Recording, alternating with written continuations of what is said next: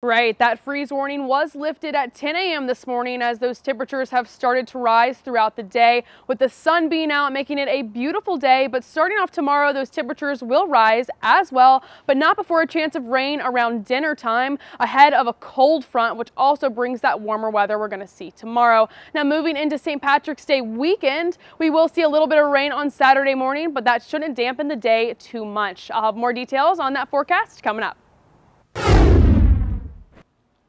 We've stayed away from rain quite some time now, but that rain chances are popping up starting tomorrow night. Now, as we can see on Thursday, those rain chances are at 0%, but then if we move into Friday ahead of a cold front, that temperature rises up, but not along with those rain chances at 90%. That is a late chance starting around 2 o'clock, continuing into the late evening around 5 p.m. That's when we really get in Columbia. Saturday, we have an early chance. Those showers pop up early and subside early as well, giving us a nice time for that St. Patty's Day parade. But we can go ahead and take a look at that radar loop so we can get a better look at what that looks like. As you can see, that rain is off to the west and it's going to move in towards South Carolina, hitting around 2 o'clock right here, and then 5 o'clock we see it right in the Midlands, and it continues to move off the coast with that cold front as well. Now, that rain will subside on Saturday morning. We'll see a little bit of it before that parade, but it should stay away for the rest of the day.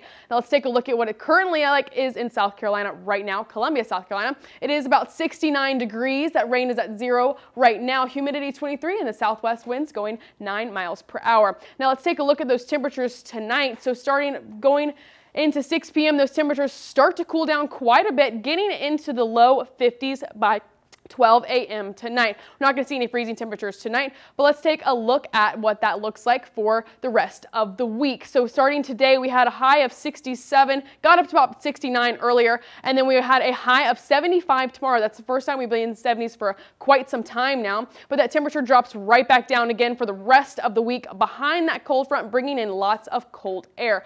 But for the rest of the week, we can see what that looks like as well. Thursday, once again, sunny. Friday, that rain comes in. That's St. Patrick's Day. It will not be raining most of the day. That temperature will be nice and sunny, but those rain will continue into Saturday morning with a high of 59, making it a little bit chilly, and those lows will continue to be closer towards freezing coming up and the beginning of next week, but I'll have more details on that coming up.